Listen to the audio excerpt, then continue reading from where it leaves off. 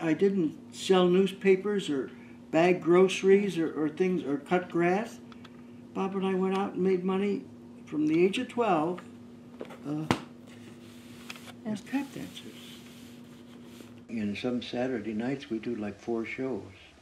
We do a show at the Oak Theater, which is Armitage and Western, and then we go to a USO downtown. It could be at the, well, what's called the Roosevelt University, or even on the lakefront there, that little house that's at the end of Fullerton in the summertime. We'd go there and perform for the USO and several other clubs. Then we'd go back and do a second show for the Oak Theater of Vaudeville, the 5 acts of vaudeville.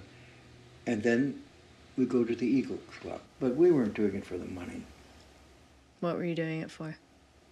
Oh, experience, and we liked it. Did you think that was going to be your career? No, neither one of us did.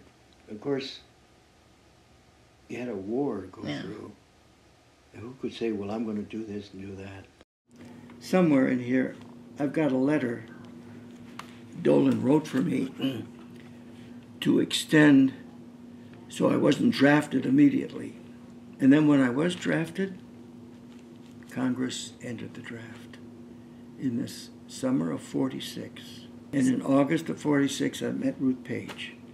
Got a phone call from Ann Barzell. She said, Ruth Page needs another boy. Would you be interested? Go over there, a certain floor in the Civic Opera House. I went in. Hi, how are you? Ann Barzell sent me. She said, fine, go change your clothes. Came in. We started to rehearse.